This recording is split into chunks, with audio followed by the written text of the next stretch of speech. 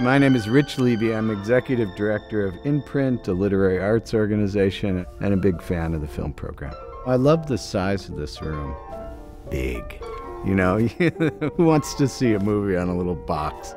400 Blows is a favorite of mine. Experiencing the film with all these other people who are wincing when that kid is beaten, cheering for him when he's running around the streets of Paris. That really makes it a pretty special experience. The first reason to be a film buff is you're supporting this whole enterprise. Programs like 5 Funny French Films, the Latin Wave, like the Iranian Film Festival, that bring together films that I would never see otherwise. And you see them also with an audience that has a special connection to these films. You're sort of voting your confidence in this great film program.